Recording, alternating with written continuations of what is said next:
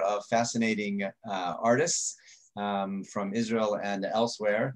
And we thank again Ronnit Vasserman, who is going to be guiding us along the way as we have an experience. I have, on a personal note, I've said this before, I just want to say it again, you know, for a person who doesn't often get to art exhibits and doesn't get to experience the cultural and rich experiences of that which it is, which art provides, this program has been such a welcome opportunity to bring the art to us here in our own homes and experience all of that. So again, we thank the entire program, and Ronnit, thank you for being with us again and for introducing our speaker, our presenter. Absolutely. Thank you so much, Rabbi Freundlich. It's great to be back at the Montreal community, even if it's just virtually. So thank you all so much for joining. I feel like you're all in for a really big treat this afternoon. So I'm just going to start out by giving a little introduction. So today, Israel's Ethiopian community is an integral part of the Israeli fabric, and their rich culture and history can be found in every aspect of Israeli life, from politics to medicine to fashion, music, and art. Ethiopian Israelis are helping to shape and define what it means to be Israeli in the 21st century. I'm very excited that all of you are able to join this afternoon and meet Tigist.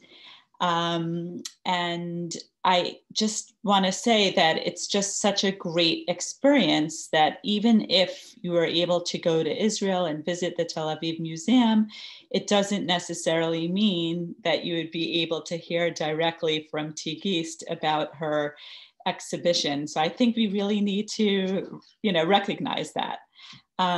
So before Tigist begins her presentation, I just want to give you some more background information about her.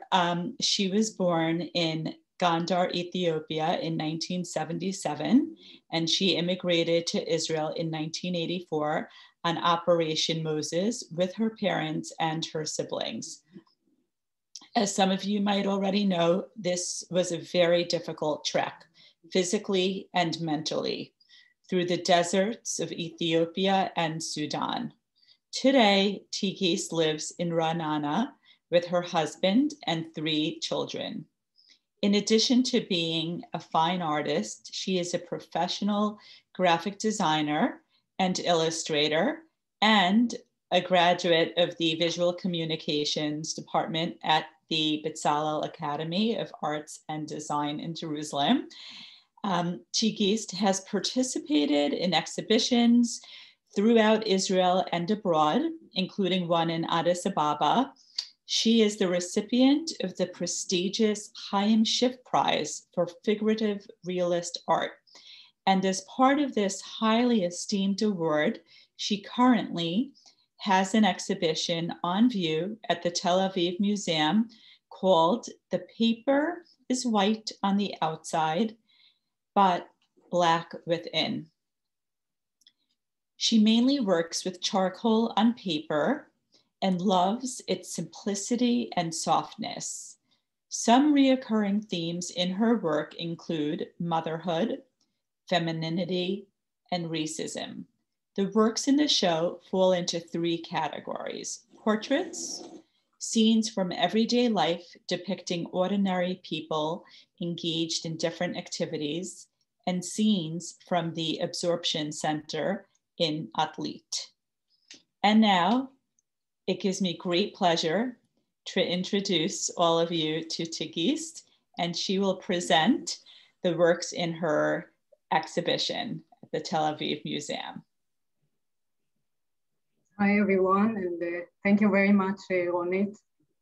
And I will start right away with the presentation.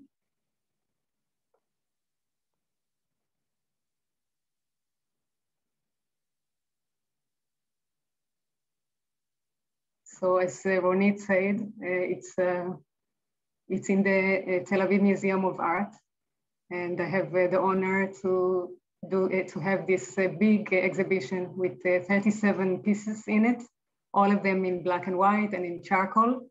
I work with oil colors and watercolors and pastels in color, but my favorite medium is the charcoal. It just helps me to bring out a lot of emotions and express myself much better and tell the story in a more clear way. So this is my mother, a portrait of my mother.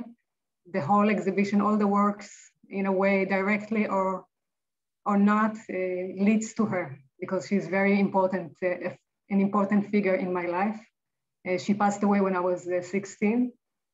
So it's a place to go back to and ask myself questions about my identity and about life in general, about what am I supposed to do or be as a human being, as a good human being. So she's a good place to go back to and restart myself or recharge myself. So she's in the middle of the exhibition, both conceptually and physically. This artwork is very small, but it's framed very nicely and it has its own wall and it's in the middle of the exhibition. You can see it on the right. So there's my mother and other relatives, women in my family that I appreciate very much. And I want I want others to see them the way I see them. Very noble, beautiful, strong, and woman who knows what's really important in life, the relationships, the way you treat the other person next to you, and the way you stay strong even though you go through difficult times. So my mother is a very good example of that. She went through a lot of loss in her life, and she kept her joy from life. And she kept being strong for us and for the rest of the family. We are 12 in the family, 12 siblings. And 9 of them are from my mother. So she was there going through with us through a lot of things, but still stayed strong and positive and loving. So she's a good example of, for me, for a way to manage myself in the world. It's not just her, it's also her mother, my grandmother. She's kind of the same strong figure in our life. And you can see her portraits here. That's my grandmother, she's my mother's mother. She's also in the exhibition. And you can see in these ones, the big portraits are of my other relatives, also women in my life that I admire very much. And I want the rest of the people to see them the way I want them to see them. Beautiful, powerful, and very noble and modest. These are also my mothers, but they are different because they are more expressive. I did them quickly, unlike the other one that I worked on it for weeks. And it went on it was very hard to get her essence in this one. I decided at some point that it wasn't going so well, so I left it and I went back to it. And I did all this erasing and redrawing for so long that it got its depth because of the erasing and redrawing of it. But it's very realistic, even though it's very open and expressive, it's very realistic. But these ones it's the same one, but the same woman, but she looks different in each drawing because I let myself express my feelings and the things that I was thinking about or feeling at the same moment that I was drawing them. And this is my father visiting the exhibition with looking at the portraits of my mother. And this is, as I said, my grandmother.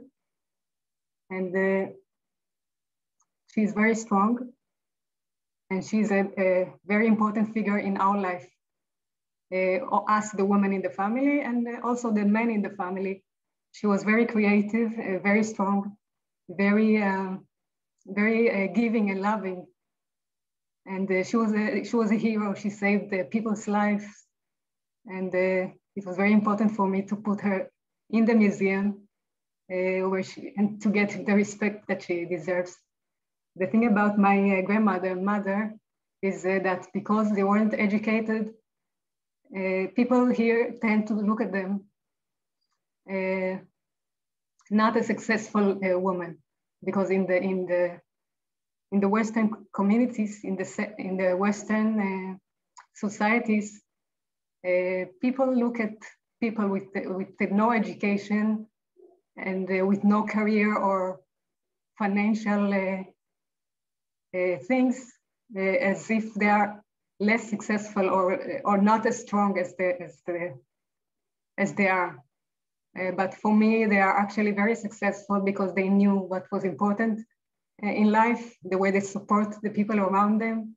They had a lot of richness in the way they knew how to approach people, to help people, and to be strong even though you go through a lot of difficulties. So that are the things that I take from them and that are very important to me, and was very important for me to show. Just to say in a way, don't judge people by a certain way of judging people. Stay open-minded and see if there are things that you can learn from them that are not obvious or not the way you are used to judging people. So as I said, she was very. We are very inspired by this great person, and this is a poem that my brother wrote about her, our grandmother, and I will ask Ronnit to read it for you. It's a long poem, but we took only two pieces of it. With pleasure, Tigist. And I just think this is another example of just what an artsy family you have, and just full of creativity in so many different ways. So The Confession of a Potter by Yoseph Enayu. But perplexed, she asks, is it really just a pot, that which is made to be, rhythmic to beat, with time, every minute, durable to survive, lifeless but alive, revealing of time's event, broken or intact, capable of shading light on civilizations of the past, archaeology's delight and history's searching light, humanity's footprint. Can it just be a pot? All what she can think of was earth and water, air and fire, earth and water, air and fire, present in their presence and present in their absence, through the proxy of her vessels. And then she inductively infers, clay is just an illusion, not the essence of her creation, be it in a tissue, a cell, or in molecules, atoms, or in earth continents. And in the universe, earth, the void is the medium, the form and the platform, upon which and in which all events take form. Thank you, Ronnit. It's a very long poem, as I said, but I took these two ideas from the poem that guide me when I work, and I really relate to it. One is the way it describes the people who have the sensitivity or the attraction to the meaning of obvious things. like the daily things. You can look at them as daily thing and ignore them, or you can look at them in a deeper way to see what they represent and to give it a lot of meanings and to see the beauty in it. But you need to be very sensitive to it. The way he describes just the pot in a very deep way, that's very interesting, as if that's what artists are supposed to do, to make people see things in life and in a daily things, deeper meanings, deeper things. So that's one thing. And another thing is the importance of the void. The way I work, I give the same importance to the positive figure, like the figure, let's say the person, the object, but also the background. Everything works, I work on everything in the same way because the void and the absence is also important to define things. So that was very interesting to me, and I really relate to it when I work. It's beautiful. Can I just cut in with a quick question? Sure. Was that written in English originally, or is that translated? He wrote it in Amharic, and he translated it to. He lives in the States. He used to live in Canada. This brother. He didn't come to Israel. He moved to Canada from Ethiopia. So Amharic and English are his languages. Beautiful. Thank you. So this is another brother that I made a drawing of. His name is Elias. He came to visit me one day at my background, at my garden. And he took these leaves of them. It's called mallows. You have them everywhere. So he took the leaves and he sat down, and I took the picture because I knew exactly what he's doing. He's going back in time to our childhood, where he used to pick these leaves and play with them as a ball, jumping them on our legs because we didn't have toys then. So it was, I thought it was very beautiful that he was sitting there, going back in time, but still he was there with me, but in another time. So I tried to capture that. In this drawing, in a way that I worked in a very free way and with open lines, just to give it the sense of a drawing that deals with different kinds of times, or just to give it in a sense of memory, or something that talks about an ideal, not a physical thing. So this is an example of a drawing that I started, and I left it relatively at the beginning because I felt that everything is there. The things that I was trying to express was there, and I didn't felt like going into details and express or give more details about him because everything was already there. And all this white and that goes up from his neck to his legs gives it a holy feeling. Like it's like we're talking about something not physical.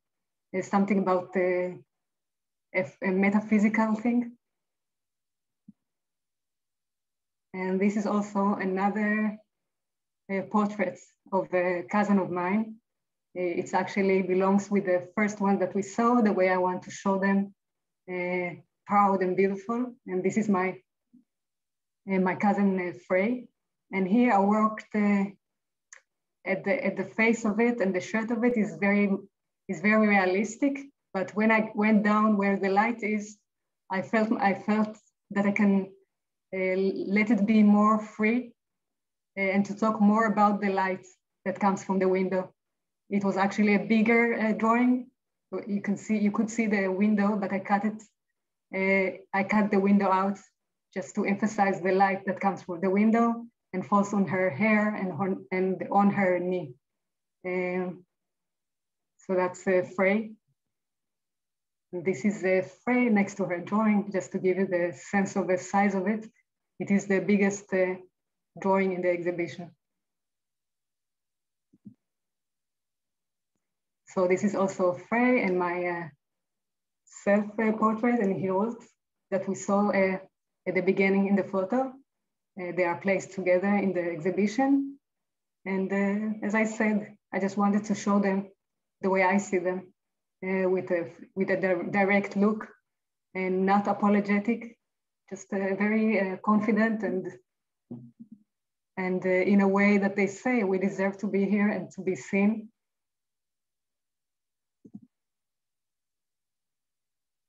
Okay, these are portraits of 3 young Ethiopian men. 2 of them were killed because of police brutality. And the one in the center is Avera Mengistu. He's missing, and they say he's captured by the Hamas, but it's already 6 years, and they're not doing enough to bring him back.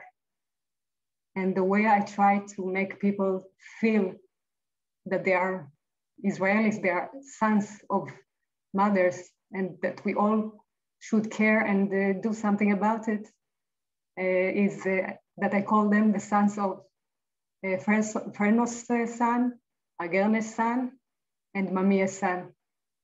Just trying to make the gap that people are doing when it's talked about our people.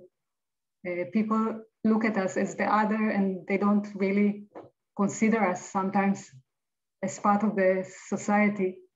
So this is me trying to make us be seen, and to make people feel that they are really boys of the women, and that we all should care about them and do something to bring Avera back, or to make justice for the mothers of Yosef Selamsa and Yehuda Biadge. And now if you have questions, you can ask, or just write it down, and Ronnit can ask. Can I start? Sure. I don't know if this is so much of a question, but one of the first drawings that you displayed was a picture of your mother and of your grandmother. That go back to with your father looking at it, and then your father looking at those. And there was a certain image that occurred to me. You described as you were drawing them, how you wanted them to be seen as you saw them, as strong, as confident, as successful, even though society sometimes judges people, as you said, by material wealth and education, but that's not necessarily the true value of a person's success. And you saw them as so successful and powerful and strong. I thought it was such an amazing picture, this picture of what it must be like. I'm sure, I don't know if he ever said anything, but for your father to see how you saw your mother, his wife, and his mother. As we can't always get into the heads, like I have no idea how my children view me or my wife or my parents, but you as an artist were able to express the way you wanted them to be seen. And I'm so curious what that was like for your father to see that image of how you saw his wife and his mother. It's just an amazing picture to capture that in that picture. Yes, it was a big excitement when he entered the room where the exhibition is, the rooms. But he's a quiet person. He doesn't show his excitement, but he kept quiet. And even though he's very old and he hardly works, he went through and read all the captions and saw all the 37 pieces. And it was everybody kept taking pictures because it was a moment. It was really definitely a moment that I will always remember. He didn't say much, but you could see that he's observing everything, and that he has his thoughts, even though he kept them to himself, but he could see that he's concentrating, and it was a moment.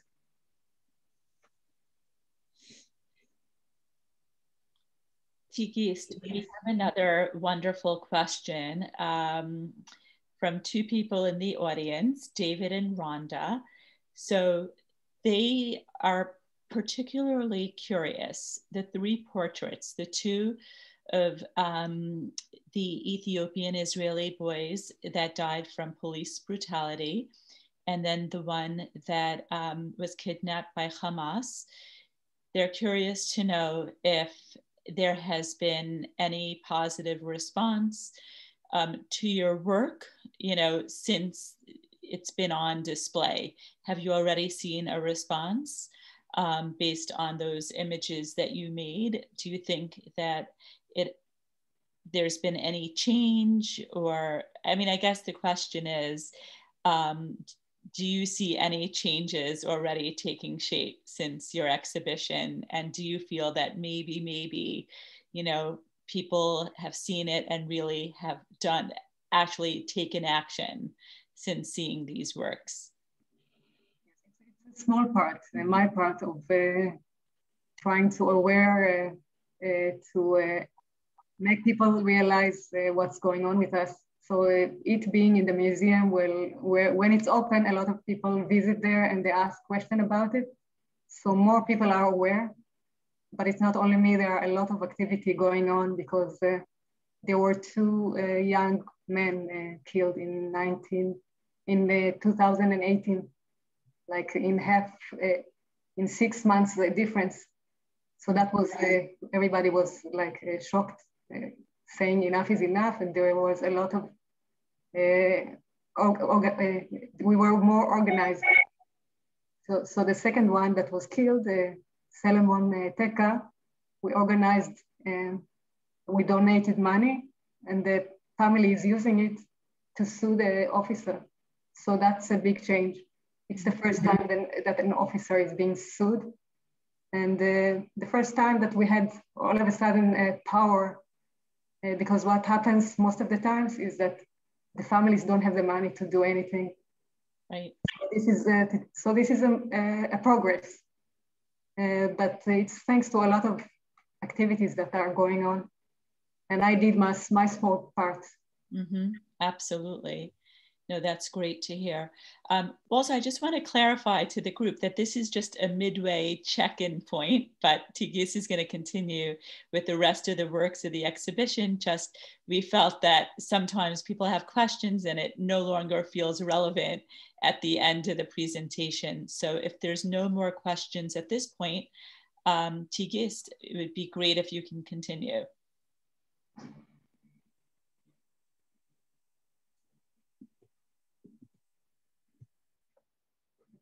Okay, the second part of the exhibition is my family in the Absorption Center.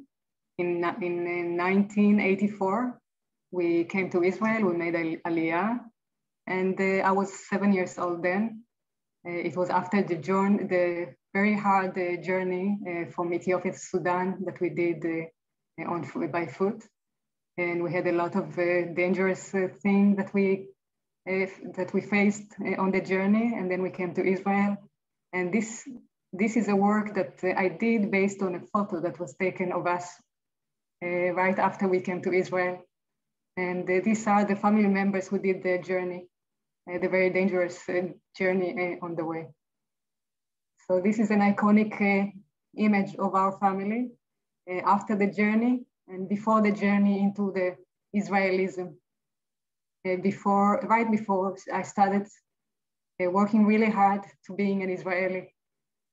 And this photo also for me is a turning point because I saw my mother until this point in Ethiopia. She was everything for me. She knew everything. She was very strong. She knew it all. She was very protective.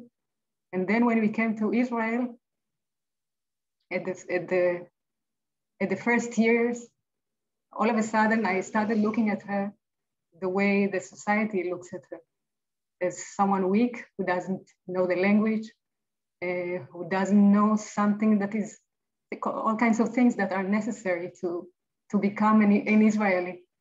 So I started to become as much as Israeli I can be in a short time. which meant moving away from her and from the culture that she represented. So that was a turning point for me, a sad turning point. And now in my age, I know that it was a very subtle, but very painful side of the racism. The way it made me look, it made me see my mother in a negative way, and made that the relationship between us a negative, turn into a negative way. And now I know it wasn't justified, and the way I'm trying to fix that is to put her portrait in the museum, and to see my nephews and my kids come to the museum and look at her in a nice frame and with a beautiful portrait of her. So that was a closure for me and a way to fix this wrong that was done to her by me and by the society. Here you can see how big the work is and how central. And in the left, you can see the president, Ruvi Rivlin, came to see, and we gave him a special tour. And in the right, you can see my family members came to visit and were very excited to see us, to see Saba, and all the uncles in this all the drawing, in this all the photo. And so what I did is that I took that big photo and I divided it to 2 or 3 figures, sometimes 4. And then it was very interesting for me because the composition changed, so the challenge was different. And in the other hand, the story was different. All of a sudden, from a story about the whole family, the story was about a one member and his relationship to the other member that is in the drawing with him. So it was interesting to me to divide it in different in different pieces like that. These are 2 good examples of drawings that I didn't know where I'm going to end with it, but I started with big shapes, and I stopped relatively at the beginning, and I didn't give too much details because I felt like it's working the way it is. It's in the right, you can see my father. It might be very abstract to people who don't know him, that people who know him can recognize him by the way he sits down. And people who really know him, like me and the brothers, can even say when in a day of a week it is. It's every Friday. He's a religious man. So every Friday afternoon, he takes a shower. He gets very clean and he sits down in that corner of the sofa, and he sits down like a king, waiting for the Shabbat, the queen, to come in. So that's very typical to him. And I love the way that it's very open and it looks like a landscape. But in the other hand, for people who knows him very well, that's very much him, and that's very typical to him. And that's why I left it very open. And the other one is of me and my daughters. Again, you can see that you might not see that it's 2 girls, but you can see it's a mother. You can see it's in a home. It's a very intimate, and there's a sense of togetherness, as if we are like a one piece, like a sculpture from one piece. So I left it, I liked it this way, and I left it this way. And I didn't go on and give more details about it. These are also two other mothers with children. And also the same thing happened, that I felt like the togetherness is working. The image of the protecting mother is there. So I didn't feel like going on and give the specific details of the specific figures. So it's a theme that I love very much, mothers and children. It moves me a lot, and I take a lot of pictures of my friends and my relatives holding their children, protecting their children. That's very moving to me. I'm a mother myself, and also I think it's the thoughts of my mother and her softness and the absence of her that makes me, I think, moved by these gestures.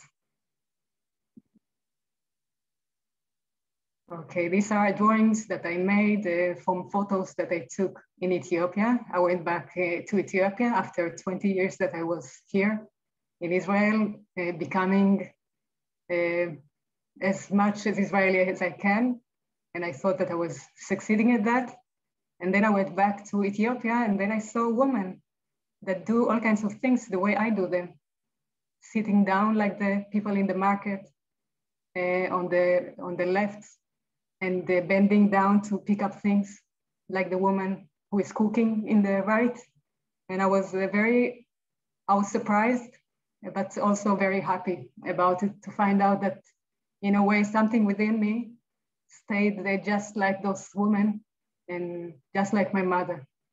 So that was a good discovery for me, to find out that even though I tried to get as far as I can from my mother and her culture, something was embedded in me in a way that I couldn't erase it. I wasn't aware of it, so I couldn't erase it. So what I did is I went and took photos of myself doing all kinds of domestic works, the way my mother used to do them. She used to work very slowly, to do things in a very, she was doing things very slowly in a very, how do you say, not quickly, but she used to do everything very well with a lot of patience. So I took these photos and I did a drawing of all the things that I do, the way my mother does. Like on the right, you can see me chopping in very small pieces, like my mother used to do. And this one is another woman that I met, Ethiopian woman that I met here in Israel. Her name is Zavish. She works in a community garden. She's growing potatoes. So I went there hoping to see them in those gestures, and I really did. And I took the photos, and I made this drawing. And that's it. It's also the same way that I bend down, and the same way the woman I saw in Ethiopia do it, and the same way my mother used to do things. So that was very moving to me, and I did this very soft drawing about it.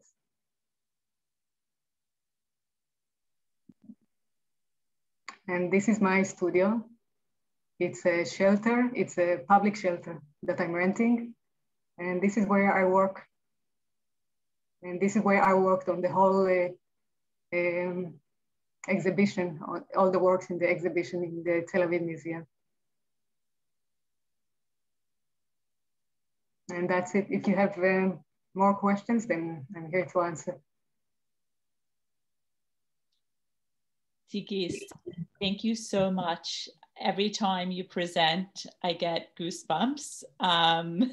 Just the way you speak about your mother and just how much it meant to you seeing her image on the walls of the Tel Aviv Museum. It's just very, very emotional.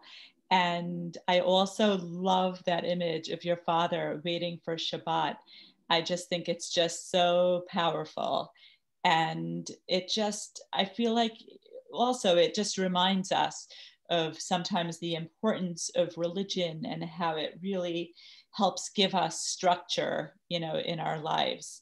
And also just the way you speak about inheriting gestures, and especially seeing those women when you're back in Ethiopia. I feel like we're always so hung up on like, oh, did I get her hands, her eye color, her this, and to be able to inherit those things is just really incredible. There's something that I'm sure no one really thinks about.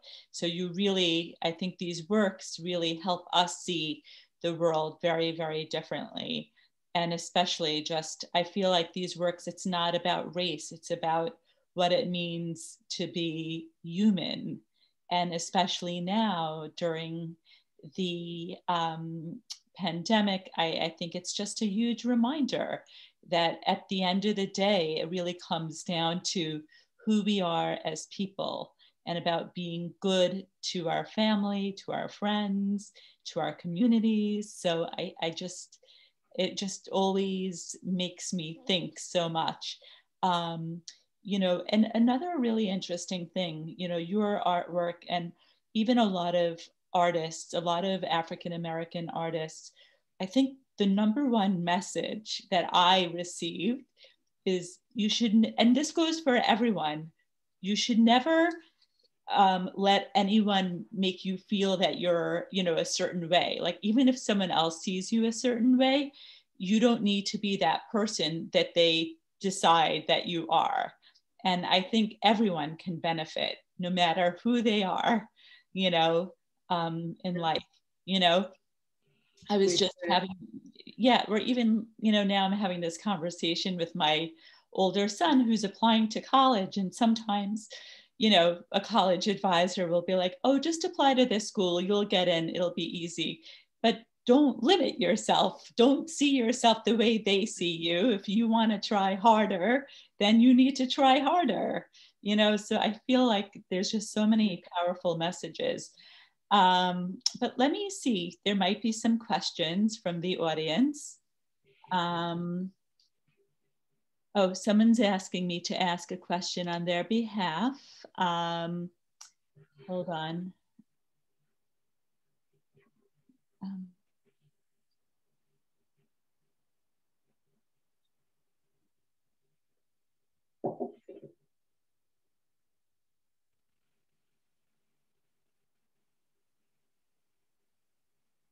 Yes, so someone is mentioning that they're familiar with some works by other Ethiopian artists, and that they find it's very interesting how usually the works are filled with color, very colorful imagery, sometimes biblical scenes, and this is very, very different than yours. And let's see, do either represent traditional Ethiopian themes, or are you choosing to eliminate color for a specific reason? So I guess the issue is, do you feel that your works ever borrow from these traditional Ethiopian themes, or do you deliberately stay away from that? And if the person that asked the question, if I'm not representing your question correctly, then please let us know.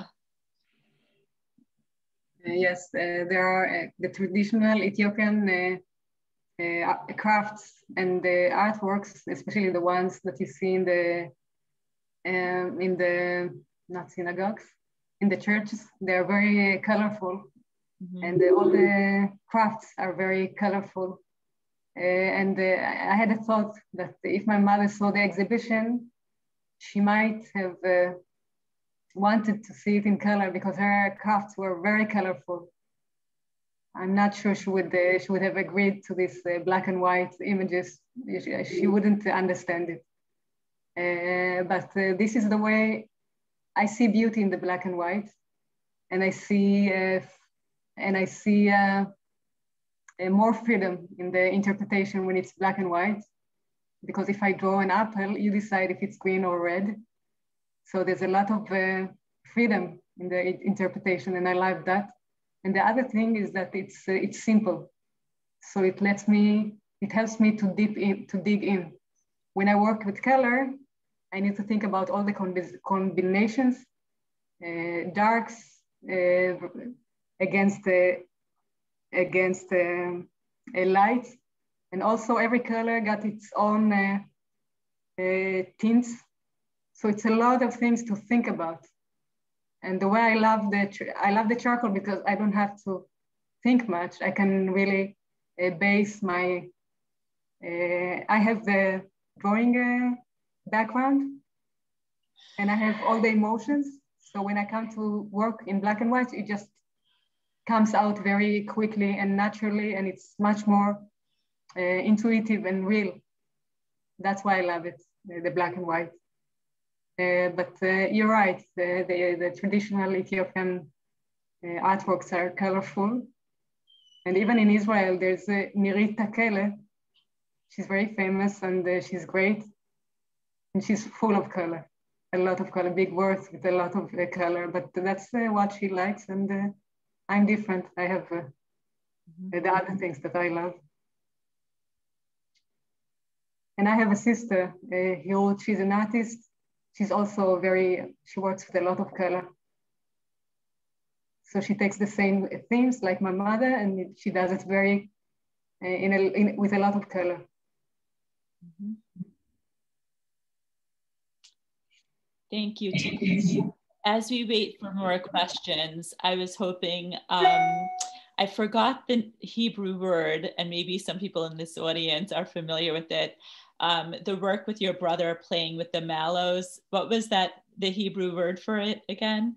Chobezot. Right, chobezot, okay. One hand, very Israeli, you can see them everywhere, but also for the Arabs, it's very common. So there's something very Arabic and Israeli about it, but for me, it's very Ethiopian. It's very from my childhood. That's great. The other thing I was hoping maybe you can touch on, sometimes the gaze of your figures are very, very striking. And what is the message in their gaze? Is it about them looking right back at us? Is it like, what is the idea behind their expression and their look on their faces? Yes. There are the ones that look directly to us. It's part of the previous exhibition that I had. It was called In Her Place. Mm-hmm. It was 5 portraits of 5 women, Ethiopian women, in a small space. And the idea was that you go into it, like let's say an Israeli man, and you have these 5 dark-skinned women looking at you directly, and they are very big and look at you straight. So the idea was to flip the gaze and to make the man or the woman to feel like a minority, to make them feel how it feels to be looked like that, to be the minority in that environment of a specific gaze. So that was an idea around it. And in the museum now, it's part of all the portraits of a woman that I wanted to show as proud and not apologetic.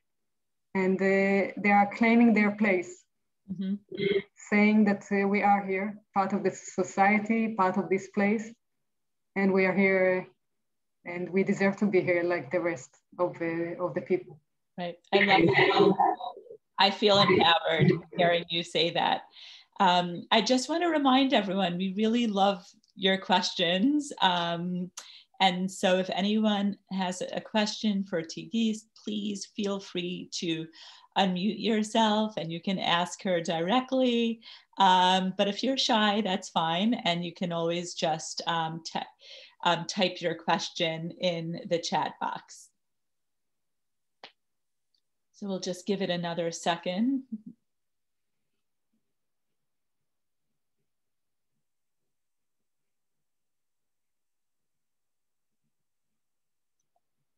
Okay, I think I think that's it with the questions. You left everyone speechless. They're just so moved by your work. Okay, so the other thing that I will say, you know what I'm going to do? I'm just going to put for everyone, in case anyone has any specific questions about your work, I would be happy to be, you know, to help out with that. So I will put my email in the chat.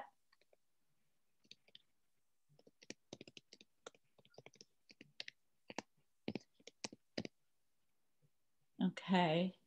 And also, I just want to say that, you know, Tigist's exhibition is still up. It has been extended, which is exciting. It's going to be up through Pesach and beyond. So who knows, maybe if things really change, we can all go to Israel for Pesach and see the works in person. But the way things are going, Tigist, it keeps on getting extended. So you never know. We might actually all be able to see this in person. Anyway, thank you all so much for being here. A huge thank you to Tigist. Rabbi Freundlich, he had another engagement, but he thanks you tremendously for being here, for your presentation. It was just incredibly impactful. And then I also just want to remind everyone that I'll be back February 23rd at 8 p.m. and I'm giving a lecture to all of you on Marc Chagall. So you're all going to be art experts at the end of the pandemic, modernists and contemporary artists alike, and just wishing everyone good health, stay safe, be well, and thank you so much for participating today. And again, a huge, huge thank you to Tigist for sharing her incredible story and these beautiful works from your exhibition. We all so appreciate it. Thank you, Ronnit, for organizing it. And thank you everyone for watching and listening. Stay safe.